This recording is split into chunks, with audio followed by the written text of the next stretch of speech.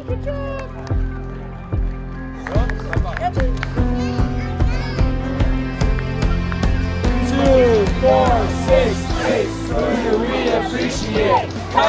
helped a bunch of really great kids get to play baseball that don't really have the same opportunity that we do. So it's great that they have a facility that they can use, and the community can come out. I know there's a lot of Notre Dame prep guys that came out. I have buddies that played baseball there, and it's good to see that the baseball community can come out and help them do what we do.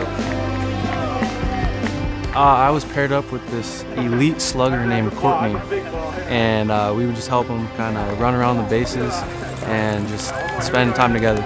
We were talking about anything from the D-backs to their favorite players to the song playing to their favorite musicians, so it was just random.